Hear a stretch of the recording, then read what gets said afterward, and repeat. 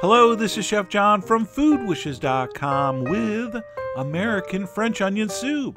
That's right, we're going to take classic French onion soup and give it a few American twists, which are going to make it a little easier, but still incredibly delicious. So here we go. All right, to begin, we're going to take 6 yellow onions, large yellow onions. And by the way, will this work with other kinds of onions? No. We're going to peel those. We're going to cut those in half.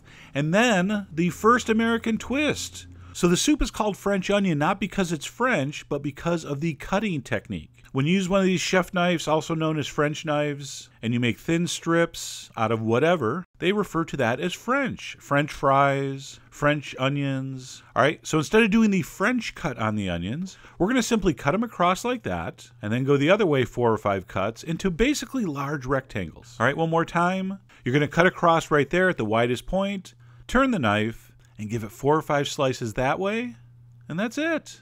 All right, once your onions are cut, we're going to go over to the stove, and you're going to place your largest oven-safe skillet on medium heat. We're going to melt a big chunk of butter, and we're going to add our onions in with a big pinch of salt. We're going to stir that, and we just want to coat all those onions in the butter. Because the second American twist here, we're not going to cook this on top of the stove. We're going to brown this in the oven. Now, as you probably know, we Americans are known for being very brave, incredible lovers, and kind of lazy. So instead of standing at the stove, stirring and browning these for an hour, we're going to do these mostly in the oven. So throw it in a hot oven, like 425, and every once in a while, pull it out, give it a stir, and put it back in. And you want to keep doing that until the onions are very well caramelized.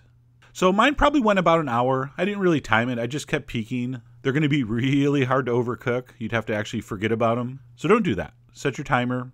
Check them every 15-20 minutes. Give them a little stir. And eventually you're going to have something that looks like that. Very soft, very sweet, very caramelized onions, okay? At that point, I'm going to put them on the stove. I'm going to turn the flame on under the pan on medium heat, and I'm going to finish the caramelization. And what I'm looking for is the onions to start to brown to the bottom and a very sort of dark brown fond, which is what those brown bits are called.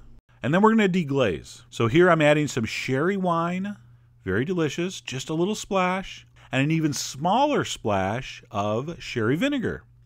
Now, if you've never used vinegar in the soup before, be careful. I want you to read the blog post regarding the vinegar before you make this soup. And of course, we're doing this to deglaze the pan. So you're going to want to scrape the bottom of your pan with a wooden spoon. You're going to see all those beautiful brown bits come up. I even want you to get the sides. All right, don't waste any of that caramelization. So as soon as the pan's deglazed and the liquid is pretty much evaporated out of there, we're going to turn off the heat. We're going to transfer everything into a soup pot. I'm also going to toss in a few sprigs of thyme, and then we're going to add our stock. I like half beef, half chicken. And I am using a packaged organic brand of broth for both. All right, very high quality, very delicious, but when you use packaged broths and stocks, they are not clear.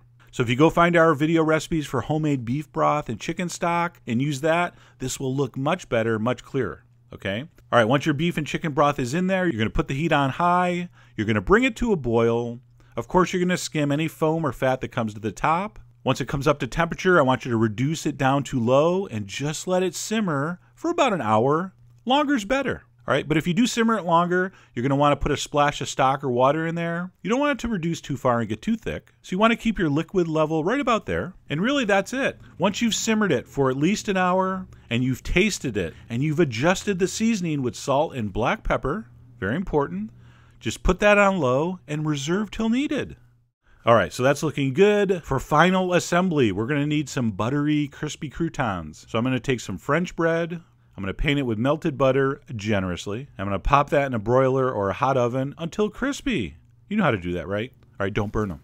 Once your croutons are done, you're going to take some heat-proof bowls or crocks. Very important, this is going to go under a hot broiler, so they have to be heat-proof. You're going to fill them up. You're going to top with your crouton. And for the last American twist, we're not going to use the traditional Gruyere. We're going to use a blend of American cheeses from both coasts. All right, I have some extra sharp cheddar from New York, and I have some very mellow, creamy, delicious Monterey Jack. So I have half of each. You want to make sure your crouton is completely covered so it doesn't burn. And yes, I did sprinkle a little cayenne. I couldn't help myself.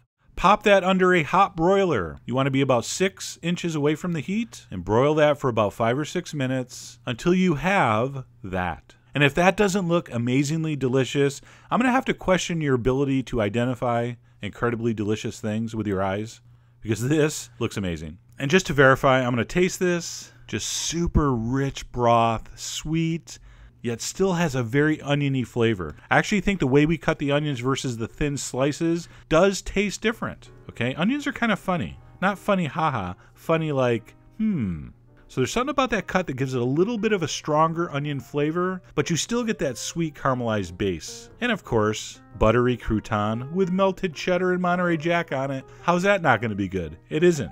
It's going to be awesome. So anyway, there you go. American French onion soup. Basically, it's French onion soup with a few little Americanized twists. So I hope you give that a try. Head over to foodwishes.com for all the ingredient amounts and more information as usual.